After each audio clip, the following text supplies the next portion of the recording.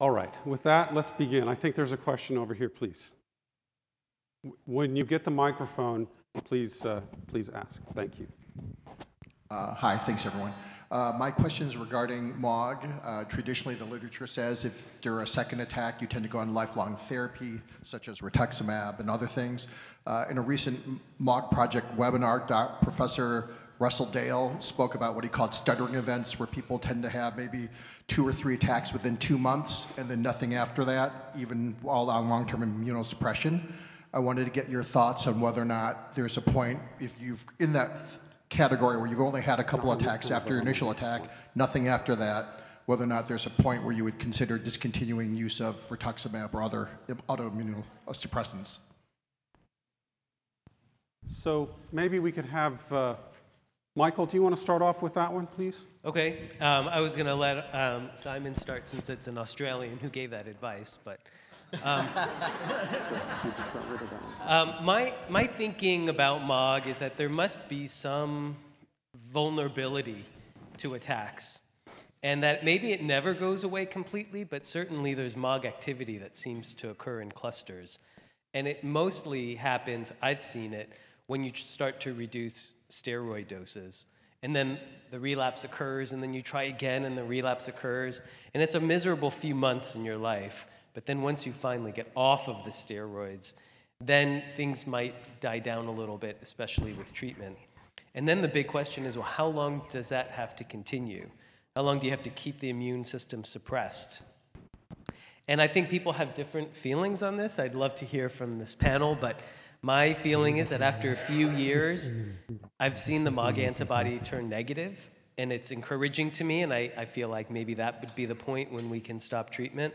But I had great conversations with folks yesterday who say that in their experience, the MOG antibody never goes away. It's always a little bit detectable. And so what does that mean? Does that mean that there's always going to be a vulnerability? So I don't know. I would love to hear, especially from peds in Australia. Thank you, Michael. Look, I think early symptoms occurring after a relapse is always a difficult one to know what that means. There are, particularly with transverse myelitis, I think you can see a development and a progression of symptoms, sometimes with new symptoms emerging, which actually might be part of the repair process happening. As Michael's mentioned, I think as you wean off steroids, maybe if you do it too quickly or if there isn't a tapering dose of steroids, you can see re-emergence of what was probably the original attack coming back, but it's because you've dropped the steroids too quickly. Whether that's a new relapse or not is always difficult to know.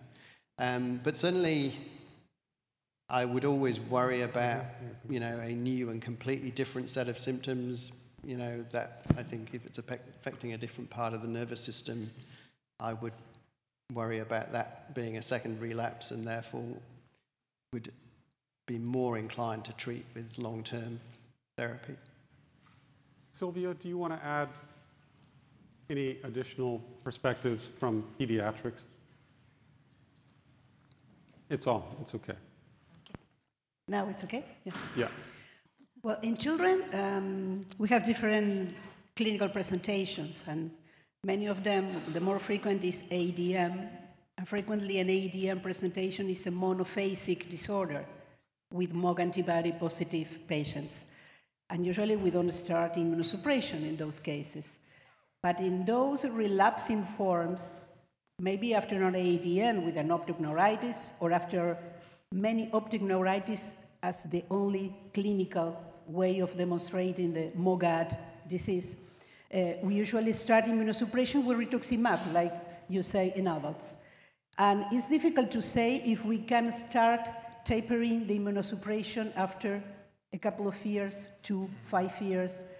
I have tried following the European experience. There is a pediatric European group suggesting that after 2 years we can start taking off the immunosuppression. And I tried in a couple of patients and it didn't work. So I'm afraid that probably 2 years is not enough to assume that the patient is seronegative and we can take off the rituximab. So I'm taking at least 5 years to try that. But I don't have a scientific evidence to answer you, okay? The only thing I can say that I don't want to see my patients with additional severe relapse. So I prefer to continue under immunosuppression and to see how the things are going on the clinical point of view, on the MRI evaluation, before deciding if I'm going to taper the treatment. So I cannot give you a definite answer. Sylvia, thank you so much. Great question. Let's go to the next question. I think there was a question over here. Please. Thanks, Evan.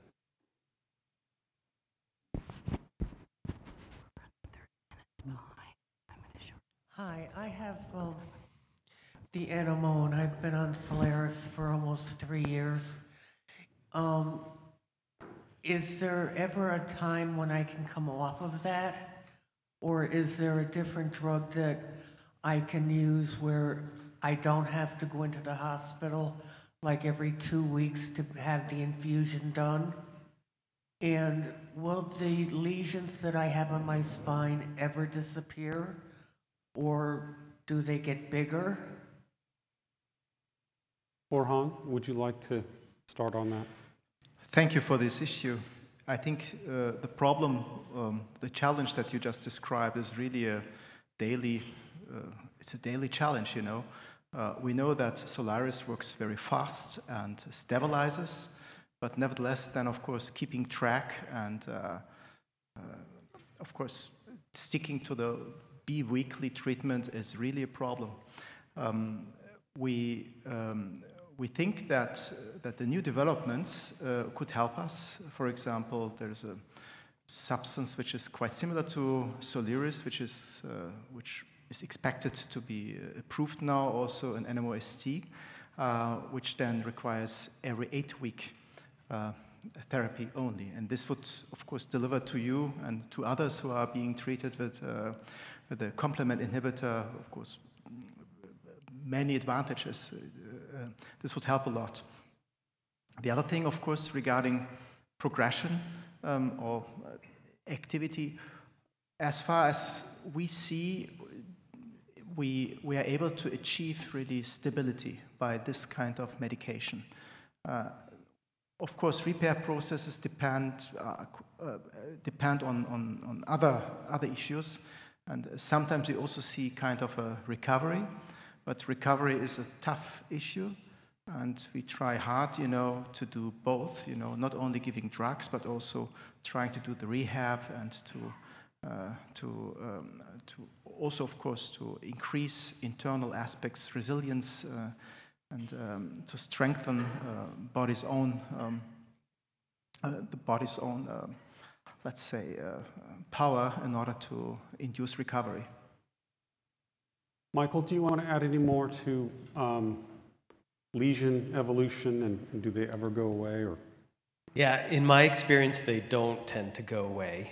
MOG lesions can heal nicely. Sometimes they go away.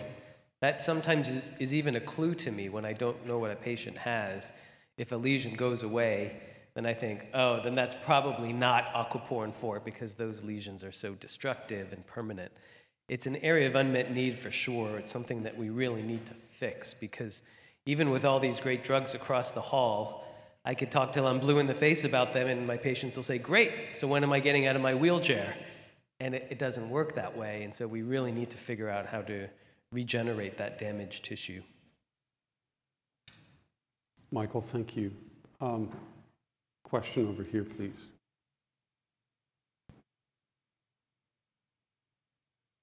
Corey, to your right first. Okay. Good.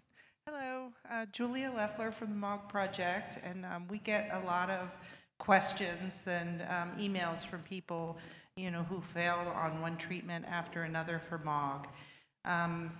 What would you tell them about, you know, the difficulties sometimes in getting stable with MOG therapies, and do you suggest combining, asking doctors to combine treatments, and is there hope for them for new treatments coming up as some of the NMO-SD therapies are tested? Simon, do you want to start on the adult side, and then Sylvia will talk about combination therapy in kids. Okay, Simon, please. Sure, no, great question. And my experience has been that a lot of people with MOGAD respond very well to rituximab, but there's a small group who, you know, continue to have relapses despite having no B cells, and you know, you need to combine treatments, so you add an additional immunosuppressive agent. So there are some people, and even then, you know, use of steroids, immunosuppression, and B-cell depletion, they can still have disease activity. So there's certainly a group who are very resistant to treatment, and we need some better treatments, which are, as you've already heard this morning, now being tested in MOGAD. And that'll be a great step forward if we can find other things that work in addition to what we currently have. Sylvia? Yes, in children, all the pediatric neurologists start as well with rituximab in MOGAD patients showing relapses. Many of them respond quite well. It's not the same response that we expect, because in AQP4 positive NMOSD patients, rituximab is working very well, and it's not the same in MOGAD.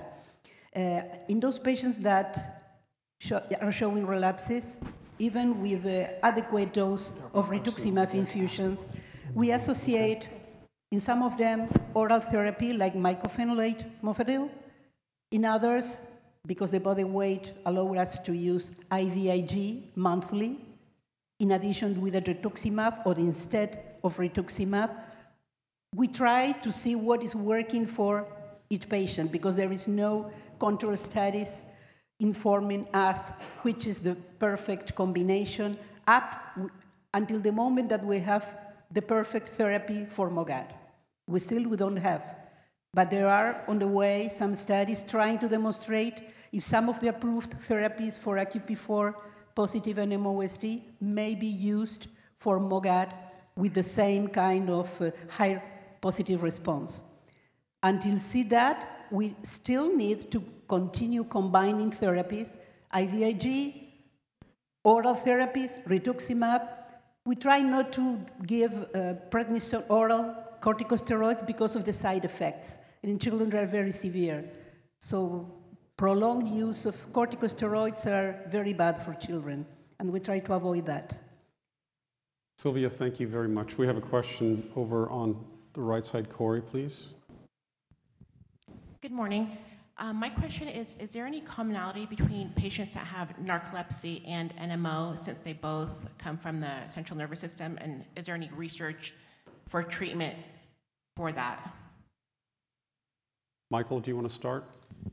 I saw an interesting case, one of the first times I've ever seen that, narcolepsy from NMO, and it was in a woman who I was treating. And she came into the emergency room and could not stay awake for more than 2 minutes. And everybody thought it was disrespectful that she couldn't even stay awake for a doctor's examination, but she literally couldn't. And when we scanned her brain, we saw new lesions in the part of the brain that controls those sleep cycles. And so that was the first time I'd experienced it, maybe 15 years ago, that I'd seen that. And since then, it's been published, a few cases here and there, where NMO will specifically attack those parts of the brain, and it causes a syndrome that is indistinguishable from narcolepsy. And it tends to heal well, and after a period of time, the narcolepsy tends to fade, but sometimes you'll still need stimulants to keep a patient awake after an attack like that from NMO. I've not seen that with MOG. Thank you, Michael. We have a question over on this side of the room, please. Hi, good morning. I was diagnosed 5 years ago, and I take Imuran daily. I'm the kind of person who doesn't question my doctor. I love my doctors. I stay with the same telephone, doctor, every house forever. My doctor just moved to Texas, and I have a new doctor. And for me, the irony is that, well, first, my question is there any kind of certification process that neurologists like yourself have to go through in the United States? Because I feel that my new doctor thinks that, you know, oh, you look fine, you're doing okay on Imuran, we can stop the Imuran. And I'm thinking, no, I don't want to go back 5 years to a relapse. So that's my question, I guess. Is there a certification board or something in the United States that doctors must go through that I could check? Thank you. Don't scratch that.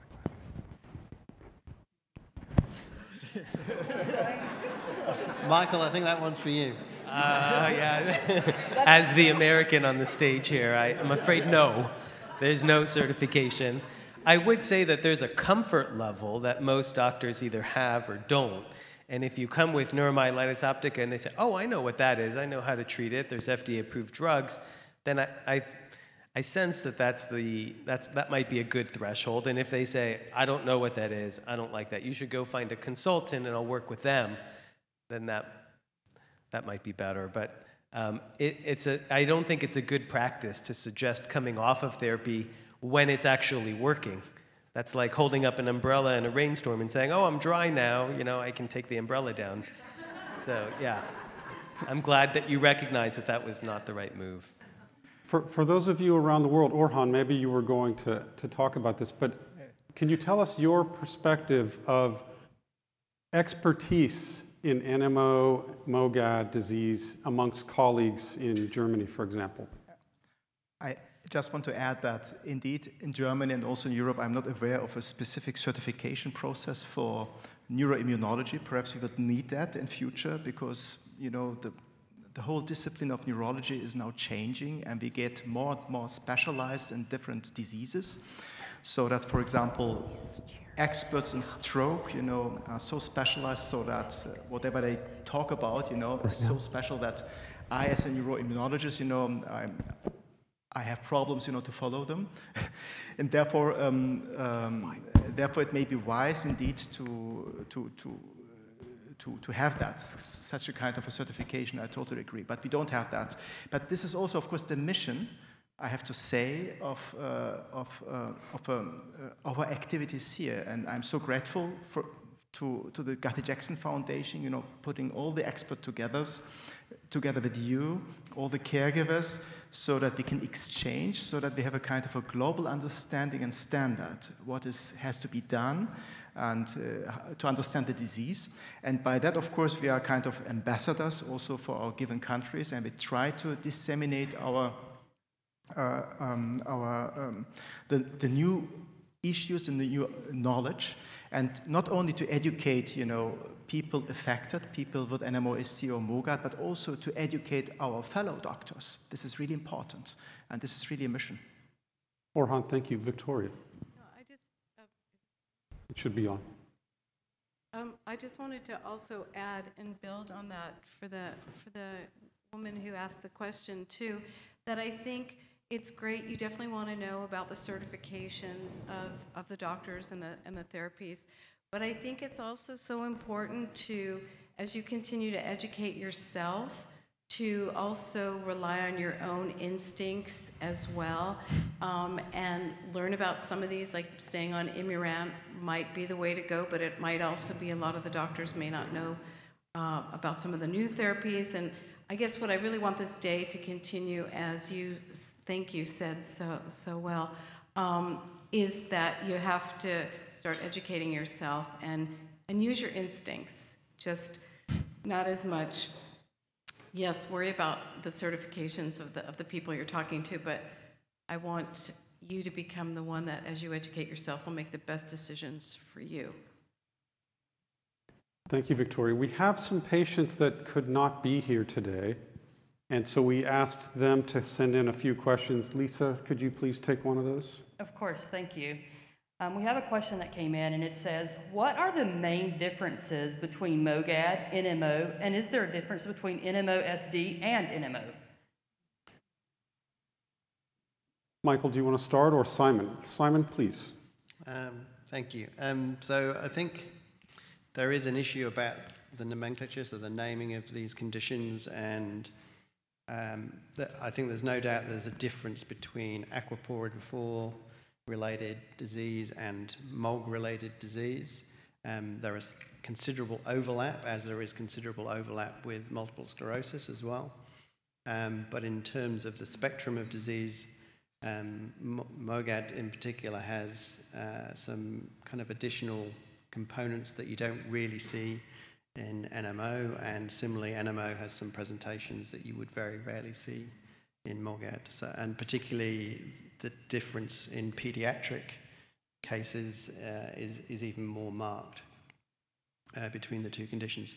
So I think they are two very different conditions. The ADEM type presentations in pediatrics is a prominent feature of MOGAD. The very frequent recurring optic neuritis in MOGAD in adults is quite distinctive, I think. And the kind of differences are subtle, but when you've seen a number of cases, I think it becomes quite clear, and we've had discussions over the last 24 hours about how a lot of cases you can kind of pick even before you've done the test, but that's only with experience. So in terms of what NMOSD is, I think there's a sort of move to put that as the overarching term for these conditions, but I'm not even sure that that captures all of the cases, particularly for MOGAD. I think most of the cases of MOGAD that I see have previously, I would have thought of being as fairly kind of typical MS. And I wouldn't have been thinking as suspicious for NMO. So you have to test a lot of your existing cases of MS to pick them up. I don't know what other people think. Simon, thank you. Michael or Sylvia, any other comments? Okay, my understanding is that NMO is defined by the clinical MRI involvement. So it's the definition of the clinical presentation, mainly involving optic nerve and spinal cord. And the spectrum became after knowing that AQP4 positive was more specific, and you may have other clinical presentation more subtle or more specific in some areas of the central nervous system. But usually continue involving optic nerve and spinal cord are the mainly areas, and the area postrema as well. But MOGAD is defined by the serotest. So the patients becoming positive for MOG in serum should have the spectrum of diseases associated with this antibody. And in children particularly, this spectrum is very wide. You have an acute encephalopathy, that's the name of ADM. It looks like a meningoencephalitis, but with brain lesions that feature the ADN picture. And you have optic neuritis just alone, single event or recurrent events of optic neuritis. And you may have a spinal cord, longitudinal spinal cord involvement without optic nerve and without an ADM involvement. And you may also have an acute encephalitis, like a pure children with depression of the consciousness and seizures. Status epilepticus are difficult to be treated, and you have the clear picture of cortical enhancement or cortical involvement in FLAIR. And you have MOG antibodies in the serum. So the spectrum is very wide. It's not defined by a topography. It's defined by the serotest. But you should have some of these clinical pictures that I have described. That's the name MOGAD. It's the spectrum of diseases associated with this antibody.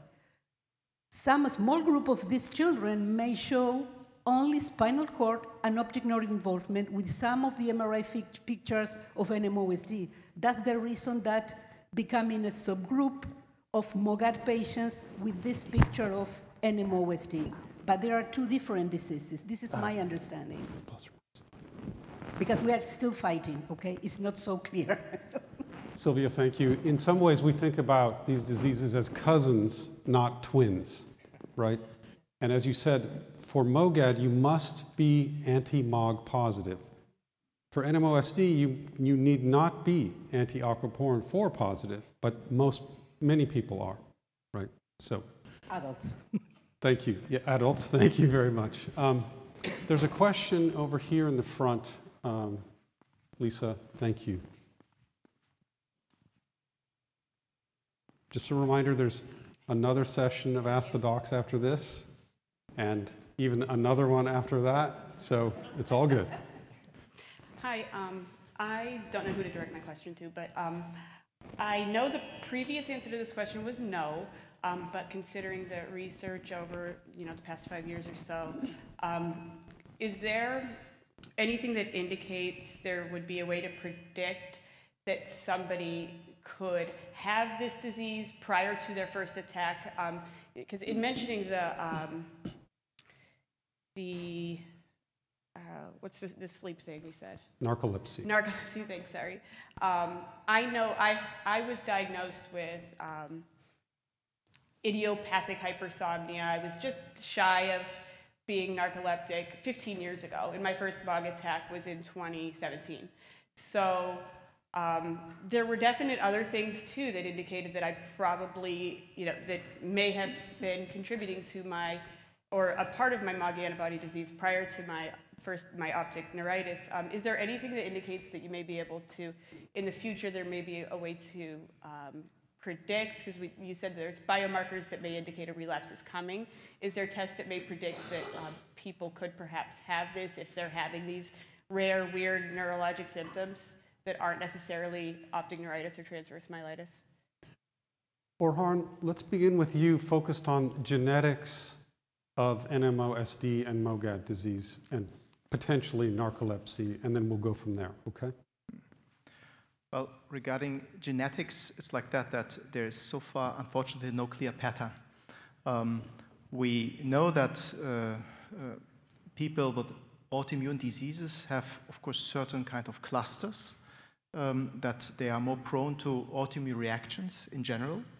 And this is also the case for people with NMOSD, that they have more often at the same time other autoimmune or rheumatological diseases. But nevertheless, there is no single gene or testing which could now really explain or which could predict now the development of aquaporin 4 seropositive or NMOSD or of MOGAD. That's really an issue. And narcolepsy itself, there we have defined clusters. For narcolepsy, there we have really defined genetic cluster. But when we are speaking of narcolepsy, of course, one thing is, of course, the symptoms of being tired, what just Michael explained, when the lesion is at a place which regulates sleep. This may look like genetic narcolepsy, but it's not genetic narcolepsy, but it's just by chance that the disease, that the NMOSD hit the right place so that it looks like narcolepsy. But in truth, it's now not a genetic disease, narcolepsy. That's something that one has to distinguish. Regarding prodromal stadium, this is also an issue. What happens before the very first attack? In MS, we know that 1 to 2 years before the first classical MS attack or MS relapse, people experience fatigue, experience depression, experience something like low energy or low activity levels before, and they consult caregivers before then the first classical MS relapse happens, like optic neuritis, something like that. Yeah, nice studies on that. In NMOSD, I'm not aware of such a trial, but I would not be surprised if also any kind of unspecific in terms of that. We can't claim that everyone with fatigue or everyone with depression, of course, will end up result in NMOSD. This is the case. But I'm not aware. But I would not be surprised if a similar pattern would be the case. Perhaps my colleagues know such a study. Simon, Michael, Sylvia. Simon, do you want to add anything to that? Well, only to say that just idiopathic hypersomnia is very common, and we don't understand, the cause of that at the moment, whether that's another autoimmune phenomenon, whether it's a genetic phenomenon, we just don't know, and whether, obviously, it can be a feature of other autoimmune conditions, including NMO. And knowing what the relationship is, whether it's an association because they're autoimmune diseases or whether it's a genetic thing, at the moment we just don't know. So I don't know of any predictive marker that's going to tell you that hypersomnia or any other sort of symptom is going to turn into a specific autoimmune disease at the moment. One thing that is coming is that it's not enough to know the DNA sequence anymore. There's something called epigenetics, which is how the DNA in your body changes over time as you go through experience. That can be affected by infection or aging or other aspects, pregnancy. So it's not enough to know just your DNA sequence. We need to know the modifications to it, which are called epigenetics, and we'll talk more about that. There's a question over here, please. Good morning. I was diagnosed 13 years ago. When I first took sick, I did infusion, but I relapsed like 3-4 times back. But I was put on azathioprine, which is Yeaman. So now, the past 2 months, he tested me for the aquaportin full, and it came back positive finally. So we did it again to make sure. So then he was giving me an ultimatum, getting a new therapy, but I was like, wait, I always was told don't fix something that's not broken, and I've been stable since being on the azathioprine. So my question was like, okay, when I get to NMO Patient, I'm gonna ask, what's their advice? Is it best to get the new therapist that's out, or stay what's keeping me stable since taking it?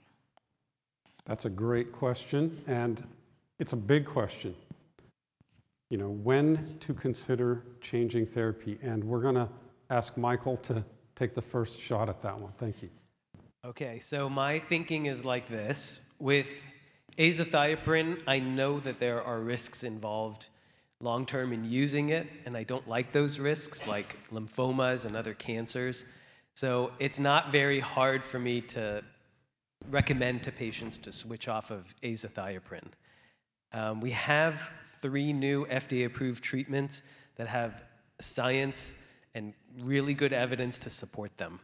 And so whatever your experiences with the current drug are, it's hard to put that against really, really good science. Now, I have a lot of patients who are on rituximab, and I've been using rituximab for 15 years in aquaportin 4 NMO, and it's hard to let go of that really, really good experience and say, well, now the science supports these other 3 drugs. But that is where the science is, and for a lot of my patients who've been in remission for a long time, they're not letting go of their drug, whatever it is, but usually rituximab. And in my experience with rituximab, because it's so safe long-term, I don't push on that. Azathioprine is the one drug where I'll be like, come on, there are much better therapies, there are much safer ones long-term, and so if your doctor's pushing on you to switch, that's probably the one time where I would kind of support that, that push, yeah. Michael, thank you. Others want to add to that on the panel? Any other comments about decision-making to change therapy? It is always a difficult one that, you know, the notion of don't fix it if it ain't broke is a very good adage in medicine in general. But I agree entirely with Michael that this is one situation where over a long period of time, the risks of azathioprine begin to mount, and therefore there's actually a very good reason for considering a switch to other things that I think we would regard as probably being safer long-term, with as equally good, if not probably better, and well-proven efficacy. I would just add again, as I mentioned earlier, the studies of the approved therapies are continuing, and they're called post-marketing or phase 4 studies, where patients on the approved therapies are being carefully monitored for safety, and you're going to start seeing some of those papers being published. For example, we think about the drugs that are approved having been approved 2 or 3 years ago, but the fact is patients have been on those drugs for now 7 or 8 years. And so we're getting more experience, and the safety is really beginning to emerge as very positive. We have another question here. We'll have just one more question before we break and move to our next session. Lisa? Okay. We're going to Have one other question. Here, please. Thank you.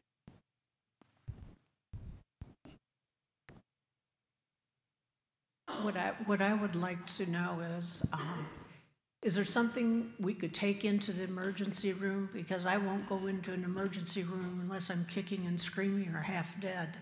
Because nobody has ever known when I've gone in what is wrong, and then I could really use something that I could take with me that would give them an idea, not that I just have it, but what they can do, and then maybe who they could contact.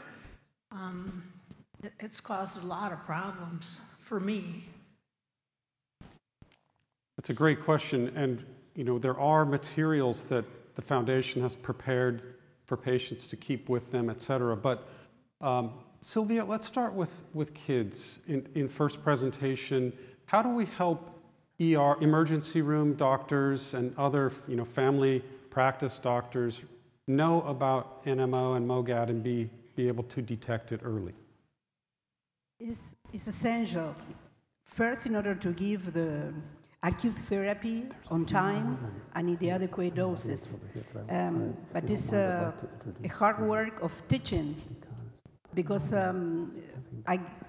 usually I give talks to internists in the intensive units who have patients under respirators, not knowing which is the diagnosis, because they have something on the brainstem they cannot understand.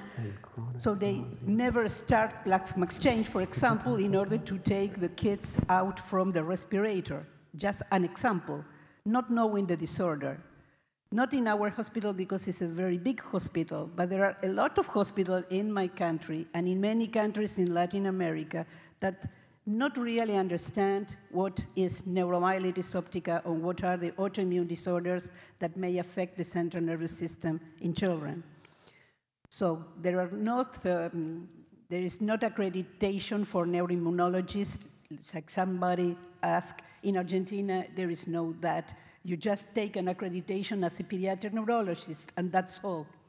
So this is a personal interest to become an expert or more interest in autoimmune disorders or neuroinflammatory disorders. It's just that. And I have to thank the Guthy-Jackson Foundation, because for the last 14 years, I have been learning from all of the colleagues, seeing adult patients. I have learned a lot from them. And I try to give my experience with children. And I'm trying to do the same in Argentina with pediatricians, with pediatric neurologists, with therapists. This is a hard work, but it's the only thing that we can do. Sylvia, thank you. To close this session, I might ask Simon and Orhan and Michael, if you had one thing that you would recommend to be done to help professionals recognize NMO and MOGAD better, what would that be? I know it's putting you on the spot a little bit. Simon, can you just give us the thing that would most help your colleagues recognize NMO and MOGAD?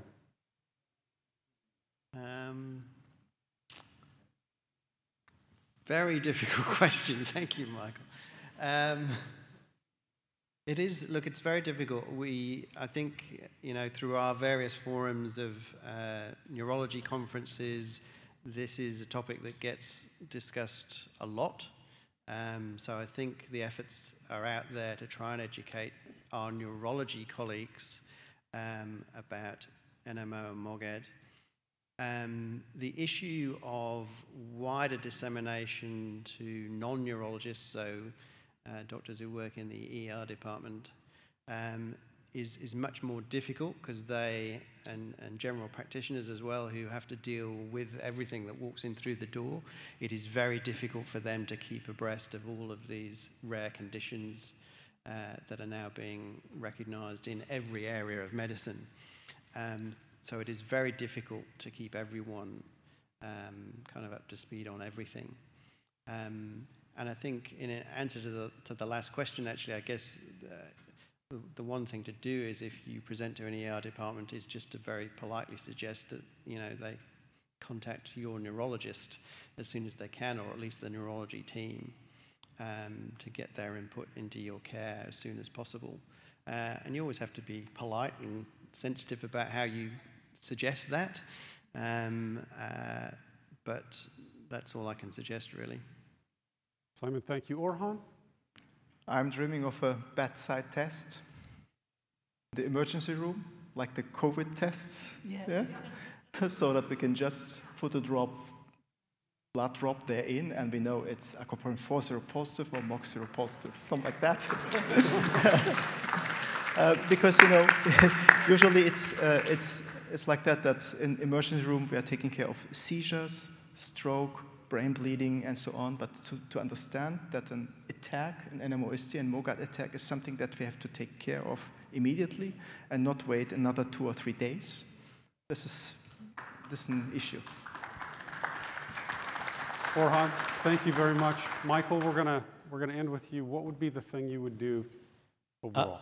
I would say that, you know, when I worked in the emergency room, you don't have the luxury of time to sit down for 20 minutes and read all about NMO and these rare diseases. So you have to think about it from the ER doctor's point of view.